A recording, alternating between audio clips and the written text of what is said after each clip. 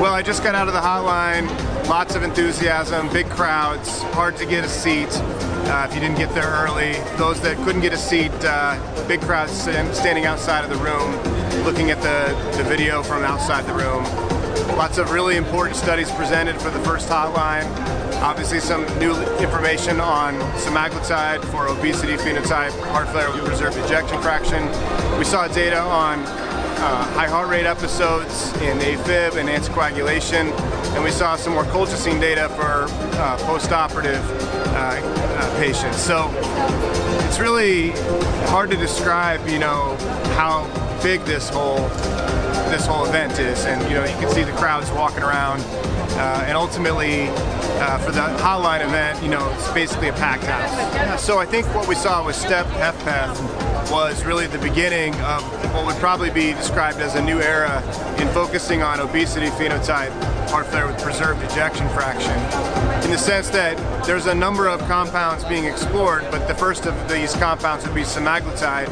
And obviously we know weight loss will really help with these patients, but seeing that you had measurable improvement in health status, improvement in KCCQ, as well as improved walking distance, and the first markers that we've seen for reversing cardiac remodeling with change in NT-proBNP. Typically, patients who lose weight actually have increase in NT-proBNP when they do this through conventional weight loss strategies like exercise and diet.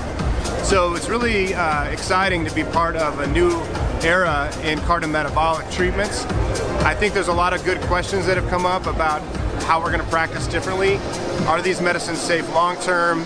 Do the doses need to be adjusted? Are they safe in younger patients? And are there ways to preferentially target fat loss, different types of stores like visceral fat, adipose tissue in the liver, and avoid complications like sarcopenia, which is a concern for a lot of our elderly patients in particular. So I think we already use semaglutide a lot in our practice for patients with cardiometabolic disease, but opening the door to use this for obese patients with HFpEF without diabetes, I think this is in many ways a game changer for making this better for our patients.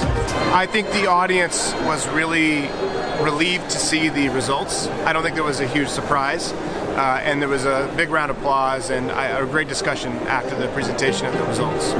The other big news of the day was the release of the guidelines.